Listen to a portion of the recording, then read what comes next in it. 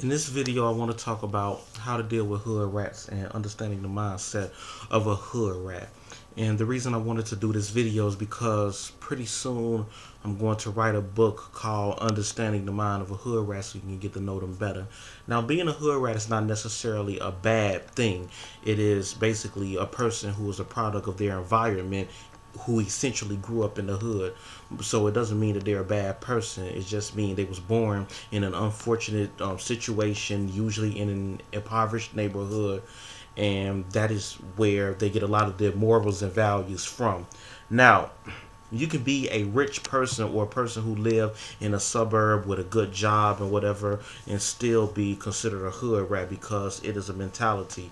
It is a behavior that is either ingrained in you or you done picked up from other places. Yes, you can pick up how to be a hood rat from other places. There are many of people who may hang out with the ghetto chicks or the hood chick or the trailer trash type of chicks and pick up that hood rat mentality from them, you know what I'm saying? And I'm going to break down a little bit of it later. But also understand that not only are females considered hood rats, of course, you have some male hood rats. And you have subcategories such as white hood rats and gay hood rats. There's a relationship expert that I listened to, I used to listen to his radio station back in the day, but now he talk a lot about race relations in America. He wrote a book called The Art of Macking where he covered the different type of hood rats too. So I'm just going to basically elaborate on those. He covered it from a humorous perspective, and I want to just a humorous / realist perspective, but I really want to get deep into it. Now, one thing about hood rats is they suffer from mental imbalances. Okay, now these mental imbalances could be innate or it could be something that was developed later on. Like, for example, many hood rats suffer from bipolar disorder. They have high moods and then they go low. They got high moods, they go low, and majority of the hood rats do not understand where these feelings originate from. They simply act on whatever they're feeling inside their head.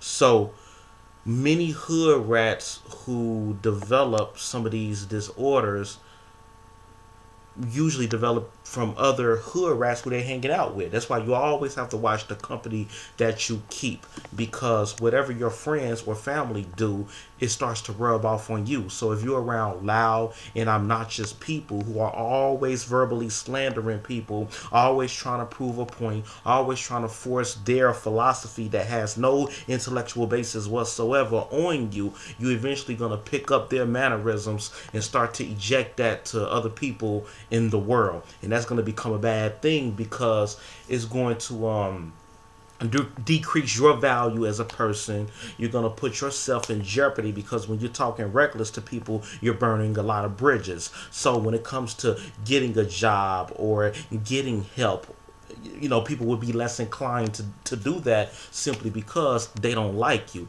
See, nobody really likes a hood rat, and the only reason why dudes get involved with hood rats is for sexual pleasure. All right, sexual pleasure is the most important reason why any man or woman would deal with a hood rat, because hood rat are spicy in the bed. They have extremely, unique sex skills, and they will basically put it on you. And many people enjoy the easy access to a hood rat because hood rats ain't really doing nothing productive in life, so they have all the time in the world to basically have sex or smoke marijuana and improve their physical stamina and learn how to pearl the perfect blunt. And they probably know the only thing that they read is probably High Time, so they know about every type of weed strain there is, man. That's one aspect to know that you're dealing with a hood rat, someone who smokes marijuana a lot. Now, of course, you can argue that marijuana has curing properties. People smoke it for medical reasons and whatever, but a hood rat smokes weed for the pleasure of it. Okay, she gets pleasure. She ain't smoking it for no medical reasons or anything like that. She's doing it because she has a substance abuse addiction problem. She's has an oral fixation, which you always have to have something up to her mouth. That's why many hood rats, or and hood dudes, man, they always got a liquor bottle to their mouth, blunt, or a phallus up to their mouth, because they get pleasure from putting things in their mouth. And it sort of stems from when they was babies, because there's a sociological concept where children explore the world with their mouth. You may see kids always putting toys in their mouth, and they never let go of that. See, many hood rats are baby-fied, and I cover this extensively in the book. If it's not in the description below, it's gonna be there within a few months. Many hood rats are baby-fied. They have resorted back to their baby ways. This is why they always value celebrities. They're always chasing their celebrity crush, even at an old age, because they're holding on to that basic idea. And many hood rats have been like molested when they were younger, so they're still stuck in an immature mindset because of that. Although they matured naturally, they're still stuck in the past kinda, and want to live during a time when bad things didn't happen. So you gotta understand, a hood rat always got bad things happening in his or her life. So they're always seeking pleasure of some kind. This is why they get involved with substance abuse, or they have a lot of sexual encounters with people just to feel, comfortable or valuable in their own skin. They wanna feel a sense of accomplishment of some type. And surprisingly, speaking of accomplishment, hood rats always talk about education, always talking about bettering themselves, but never do. And being smart is highly valued in a hood rat community. The problem is, a hood rat think they know everything, but never ever ever do research about anything. So you will often see them push their brain forward to produce ideas and unique thoughts, and it just fall by the wayside. They will watch certain movies and be like, oh, I know what that person is doing. They're going to do this. They're going to do that. No, you're wrong. No, you're wrong. And they're going to do this. And they believe this stuff, and they say it's so believable. And then when they get proven wrong, the only thing they could just sit there and stay silent and look like Boo Boo the Fool or somebody. So hood rats always want to be proven right, man. Even when they're wrong, they just ignore it, and they keep on trying to push their little Thomas engine that could brain to forward to be an intellectual, but they don't know anything, man. Hood rats will say some of the most nonsense things in the world that makes no sense to you, but it makes all the sense in the world to them. And this goes back to having a mental disorder, man. Many hood rats have personality disorders. As I said, when you living in an unforgiving environment where many problems are pounded upon you, automatically you develop like a resilience for it. You tend to fight back. So anything that's the opposite of that, you become like attracted to. So many hood rats detach from themselves and develop multiple personalities and become other people, simply because they have no intellect to truly become a different person. They like the fantasy of living in a unique world temporarily, but they have no motivations to change themselves permanently. They love staying in the same spot. You talk to a hood rat about traveling internationally, the first thing that's gonna pop into her mind is some stuff that she's seen on the evening news. Oh yeah, this is going on in Iraq, people getting their heads chopped off in Mexico, and they believe everything they see on the news. I mean, hood rats are so dumb, man. They believe everything that they read on social media too. So you may put up a post about somebody, a celebrity that died who didn't really die, and a hood rat is not going to do any research behind that. They're going to automatically believe it. Or let's say a celebrity did die, and you break the news to a hood rat. She's not going to believe you. Oh, that person ain't dead, because they didn't hear about it on the streets. And that's the thing about the streets, is that street dudes are not, they're not savvy like that, okay? I hate to say it. There are many street dudes out there who are very intelligent, but the majority of those dudes and those hood rats out there, man, they don't even know that, for example, yesterday was January 1st. I heard a hood dude talking about how he was gonna go to a government building to get his food stamps on the 1st.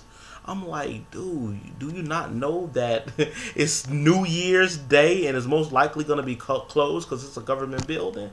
They don't think that far, you know. They don't use computers, or if they do use computers, if the computer is updating, they automatically think, oh, somebody is hacking it, somebody is always after me, because hood rats are so used to dealing with criminals, crime, and untrustworthy people. They automatically assume everybody is like that.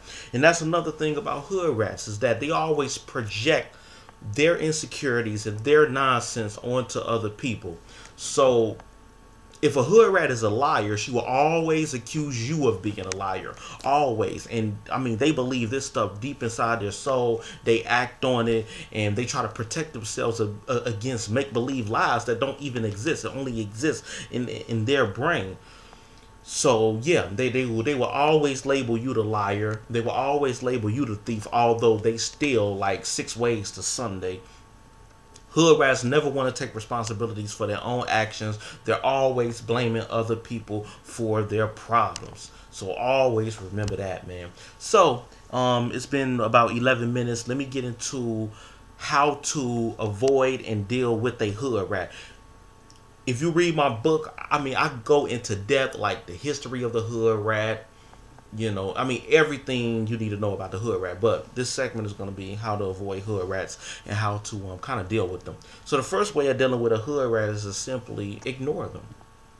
Now, this can have an adverse effect because hood rats hate to be ignored. Hood rats are all about being loud, getting attention, being known. Like I said, they have no intellect, so they're always screaming out for help. Always screaming out for help. They're the loudest one in the room, real ignorant, real messy, always causing drama and whatever, because that's how they get power, by having people look at them. So, you want to ignore a hood rat.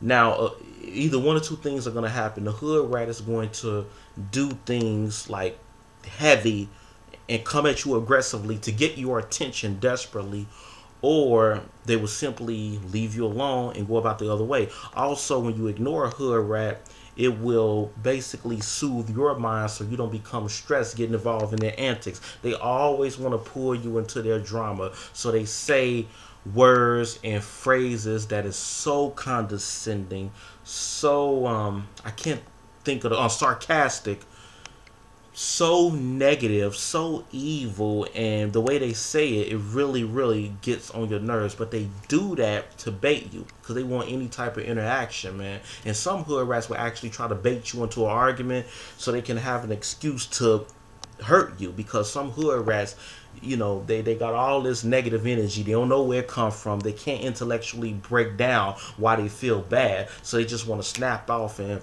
take it out on the entire world. So if you have a hood rat like that in your vicinity, man, you got to be very careful dealing with them. Ignoring them may make them want to just snap off on you. But it's going to always put you in a better position because you're being a mature man. And when you're the mature person, they're going to just go at you more and more and more. But eventually they'll leave you alone because they will see that you're not on that. Another way to deal with hood rats, or to avoid hood rats, is to stay away from them. If you're living with a hood rat, there's no change in that person, no matter how hard you try or what you do. I mean, you can spend a couple of lifetimes trying to change, and people just don't change, especially hood rats. They're stuck in their ways, especially if they're smoking weed. The weed makes them mentally lazy, well, most of them.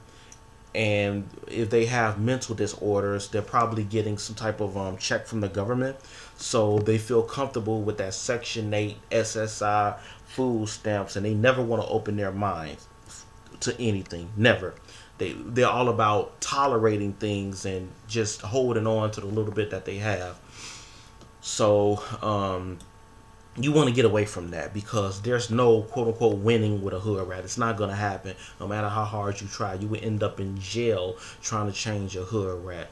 You know, in fact, there's a guy from Jamaica who I know. He came to America when he was real young, so he has Jamaican values. The problem with this dude, he has a job. But the problem is that he's attracted to hood rats simply because of the physical sexual gratification that he gets. He's in his late 30s. You could tell that he suffers from low self-esteem. He's always smoking weed. He's always drinking liquor and things like this. And he feel like that the only way he can get a woman is to use those substances to attract them. And I keep telling him, what type of female do you think is going to be attracted to your weed and your liquor? Nobody but a hood rat, man. And dealing with those hood rats, you're going to end up getting caught up. And sure enough, like clockwork, man, the hood rat called the cops on. But he was already a stalker himself. But the hood rats called the cops on him. You know, he went to jail. He got out. There was an order of protection put against him, and then he went back over there, which was stupid on his part, and asked the hood rat, hey, like, hey man, why you call the cops on me? So she called the cops on him again. It was upgraded to a felony, and he ended up serving 6 months in the county fighting his case, and I think he got off. But yeah, it's stuff like that, because you got to understand the hood rats are intimate with the police. They love the police. They work with the police like it ain't nothing, man. They're always snitching because the police represent the intelligent man that a hood rat wants. That's why a lot of hood rats, man, especially the productive ones. The productive ones are the ones who are trying to get about the hood. All you got to do is talk a little bit of intelligent game to them, and I mean, they'll become wide open to you. And the police represent that intelligence, or if it's a male hood rat, he just want to get it off his chest, just like the person in the movie theater talking during a movie. They want to attention, they want to get stuff off their chest, so when they get in front of the cops, they just want to pour it all out and say, yeah, cop, and the cop is talking to them differently and intelligently, and you know, they have a certain value and respect for cops. Not all hood rats respect cops, don't get it twisted, but there are many hood rats who do, and that's why they be snitching. You know, so yeah, hood rats are very intimate. So you need to just stay away from people like that, because it's only gonna make your life worse. So if you are around a hood rat or you're living with one, man, you need to disassociate yourself with that person by any means necessary. Straight up, man. Another way of dealing with hood rats is to simply stay calm. See, hood rats are always running on pure emotions, just like the bipolar disease and the personality disorders. They're always going up and down, man. They always experience happiness, sadness, frustration, madness. They want stuff to go their way. So, I mean, these people are going through emotional roller coasters every day, which is why a lot of hood rats develop aneurysms. They have high blood pressure. They suffer all type of, you know, internal diseases and whatever, because they're always going through these emotional up and downs. So, you always have to stay calm. Stay calm. Don't stay calm in a sarcastic way like, yeah, you want to do what you do? Nah, just stay calm. Treat her with respect, right? Treat her with respect. Although hood rats don't deserve respect, but treat her with respect, and you know, just calmly deal with her. That's very important. That's gonna throw the hood rat for a loop, and eventually they know that, you know, you ain't really the type of dude to come reckless at. Another thing about dealing with hood rats is you want to show them, not tell them, but show them that you have options. Meaning, if you live with a hood rat and she feel like, or he feel like they can control you, or they got a mental thing on your brain, because, you know, one thing about hood rats, they always try to be aggressive with you. The males and the females, they always want to tell you just little stuff. They could be like, get that off the floor, or they'll be like, fix that shade over there. They say little stuff like that to get you to do it, because they want control over your brain, because that's the only way they feel powerful. They don't know why they feel like that. They feel like that because they're insecure. They don't know nothing, and that's all they rely on. So they will say these little nitpicky stuff at you to get control over you. So, and if they know that you have nowhere else to go, oh, the hood rat is always going to take a mile. You give them an inch, they gonna go far beyond that. So it's very important for you to show the hood rat, like, I don't need you. Straight up, I don't need to be here. Don't say it. Show, meaning that you leave anytime you want. whatever. Now, if they start contacting you or they start putting on this fake cry fit, and then you know that you got them. And then when you come around the hood rat again, they normally respect you. So you always got to have options. Another way you can get respect from hood rats is simply by being a gangster. I don't suggest you do that because, you know, hood rats know who they can pull it with. They pull it with lames and people with good hearts and whatever because they know that that person ain't gonna do nothing. To a certain degree, hood rats nitpick at you simply because they want you to put them in their place. They want you to verbally check them, and they want you to be the bigger man or the bigger woman. That's why they do it. They want some type of response from you. Don't and sometimes you might got to give them that response, man. You know, you might have to become a gangster. I don't suggest you do that because just getting into that mindset and going back and forth with them is going to create a whole world of trouble for the both of y'all in the long run. And it's really, really not worth it. Dealing with the cops, dealing with her brothers or other hood dudes who see this, it's just really not worth it, man. It really ain't. So, but yeah, there's some dudes who gangster up and who are tough, and hood rats wouldn't think twice about crossing them simply because they are scared of this person. Okay. Like I said earlier, I'm gonna cover more in the book and really, really break down the mindset of a hood rat. So this is just one video covering what I think about hood rats. I hope you enjoyed it. Avoid those hood rats by any means necessary. You can tell who they are by the things they eat. Oodles and noodles. Oodles and noodles. They drink Sunny D. They love Kool-Aid. They never shop, so you would never see a hood rat shop at Whole Foods. They don't know the difference between organic and regular food. They think it ain't no different. They don't know anything. They rarely read books. The only books they might read is like the Bible, or that's about it. Schooling, they'll pretend to go to school, take an algebra class or something, and you know, drop out or simply go to school for the money because you get the little financial aid check when you go to a community college. So you know, and also they get a lot of money from the government in scholarships because you know, hood rats are always pregnant, and young pregnant females actually get a lot of scholarships to go to college. So they might go to college temporarily, but they ain't gonna do nothing significant with it. You always see hood rats going to those for-profit schools that advertise on TV like, hey, you're sitting at home doing nothing, how about you come to the school? Hood rat be watching more, be like, yeah, I want to come to that school, and they will go not knowing that they're getting ripped off, not knowing that this school is probably going to get shut down 2 years later. They rarely do research. They believe anything anybody with authority tell them. That's why they always snitching to the cops, because they believe they're going to get themselves out if they keep it real and stay honest and whatever, which you should keep your mouth shut when you're in front of the cops. Yeah, so, you know, like I said, I can go on and on forever about hood rats. So, but as I said earlier, this is not to put down young black women. It's just that when you hear the word hood rat, you automatically think young black women. But as I said earlier, this can be applied to young black dudes. It can be applied to like redneck white dudes, low income trailer park white females, Hispanic shorties who live in a crib with like 9 people in a poverty stricken area. Even Asian chicks who try to pretend to be ghetto and whatever. Yeah, so, but I'm gonna go into all of that in detail in the book, in the description below. If you don't see it below, come and check back in about a couple of months, and I should be done with the book, and you'll see the link below. Alright, so peace, man, and stay away from those hood rats, for real, for real.